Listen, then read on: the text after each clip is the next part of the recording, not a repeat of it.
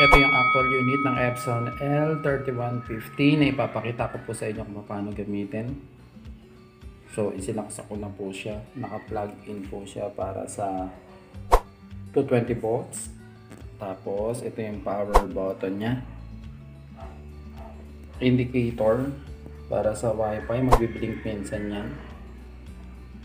Ito yung mga paper. Kung grayscale or colored siya. Tapos, kung nagja-jam or may problem doon sa ink, so may indicator po yan na dalawa.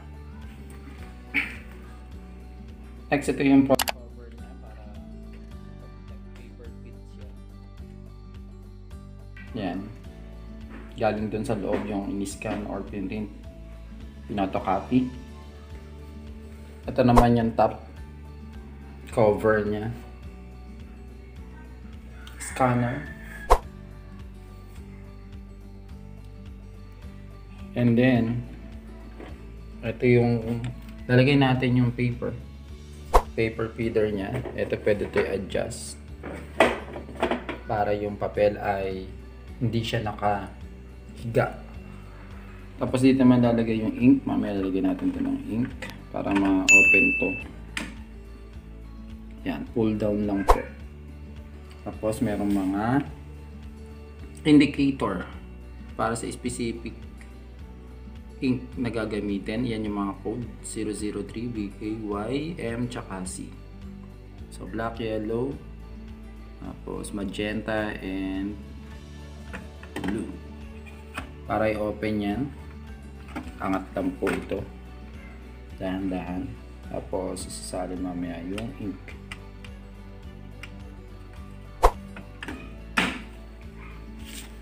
So ito yung ink level niya para mas guided tayo, hindi ka maliligaw kasi mayroon ding mga indicator dito.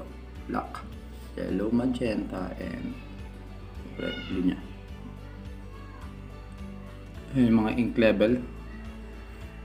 Dito sa amin, hindi na namin naantay siya na bumaba.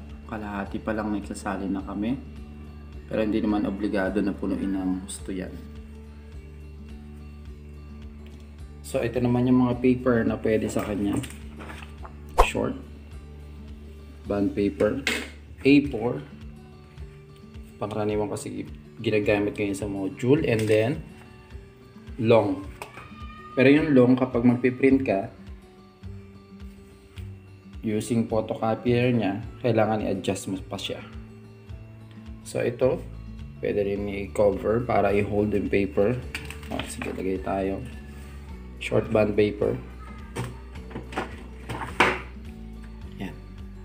So kapag nag-print tayo, halimbawa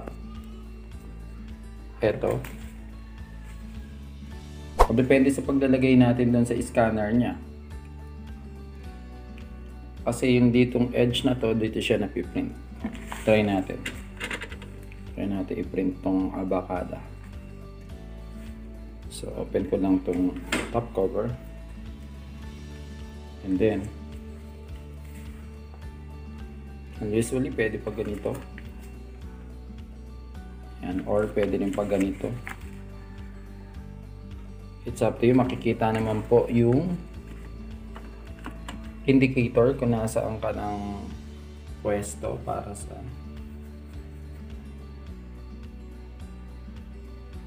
yan.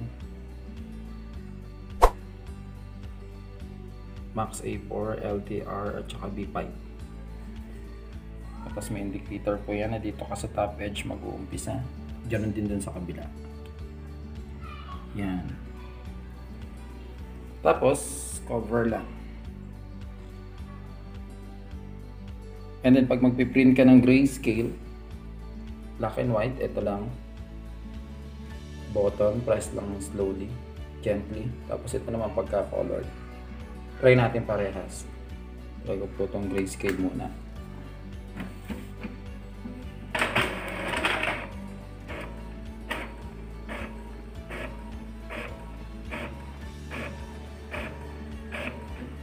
So yan yung result. na mamaya natin buksan at compare. Tapos try naman natin yung color.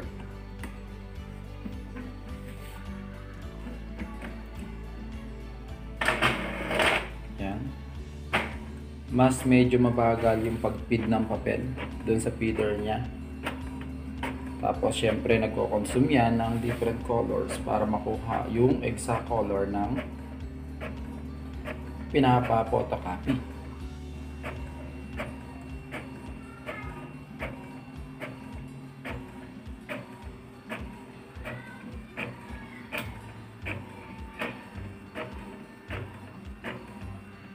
Yan, matatapos na siya. Compare natin yung dalawa. At compare din natin dito sa original. Ito yung original, ito yung color niya, ito naman yung grayscale, black and white. So makikita natin yung pagkakaiba niya, kitang-kita.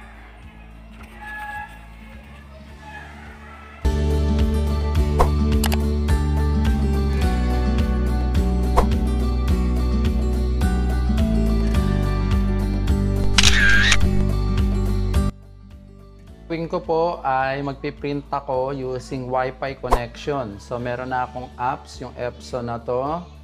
Press lang yan kapag ka magpiprint na. Lalabas ngayon yung icon na to.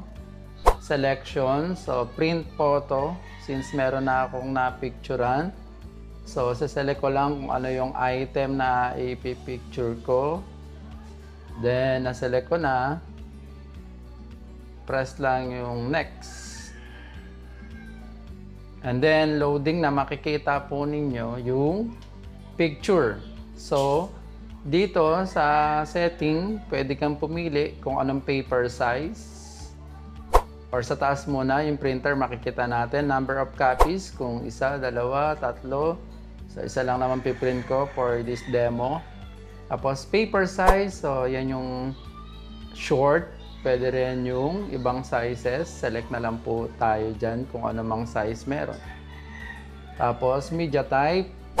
Ayan ang lalabas. So, plain paper lang po ang ginamit ko. And then, layout. Pwede kasi nating i-adjust yan. Wala naman akong adjustment na gagawin for this demo. Then, print quality.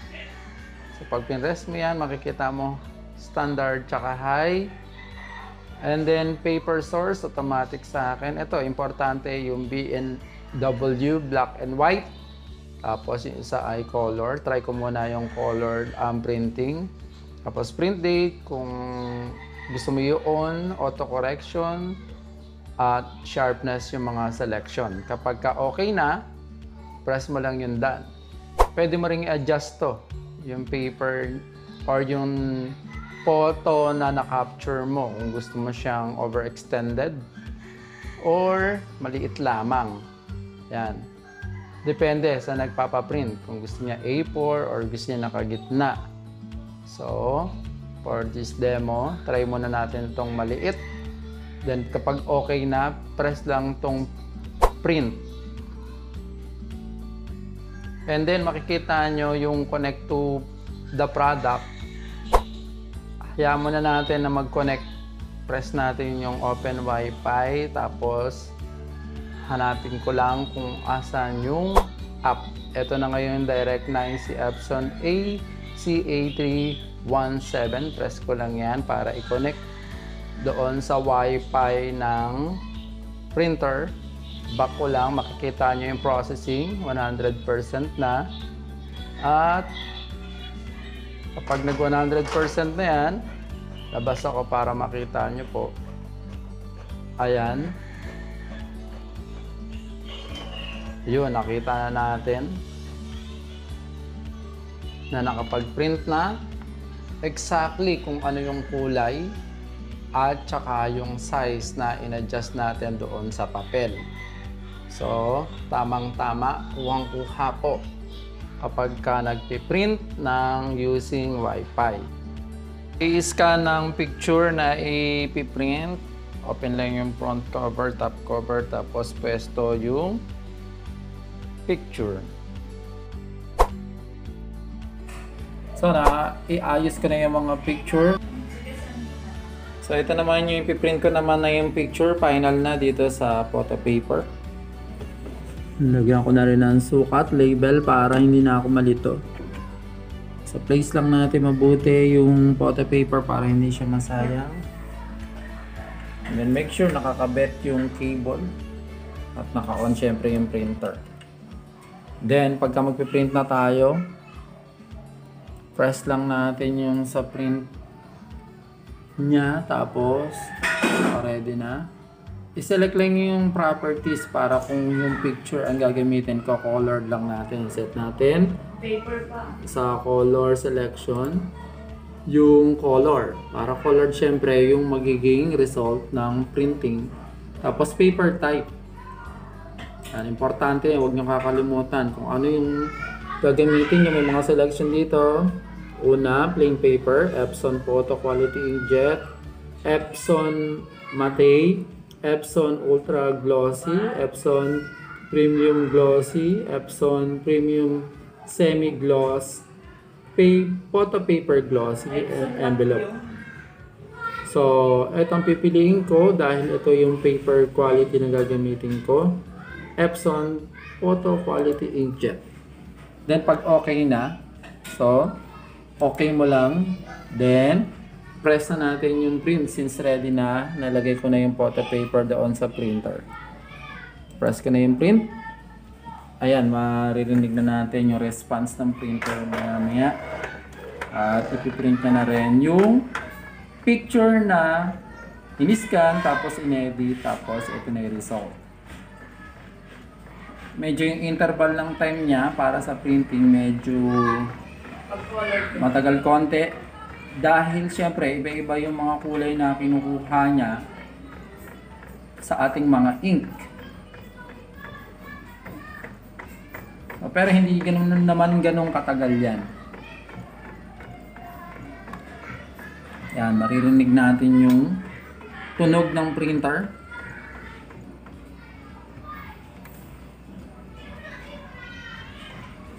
So let's wait doon sa result. Kasi photo paper na yung ginamit ko para matesting natin yung in-scan na picture, in-edit, tapos tinesting, then ito na yung final printing result. Wow, so ang linaw, ganda. So ikakat na lang to according to its size.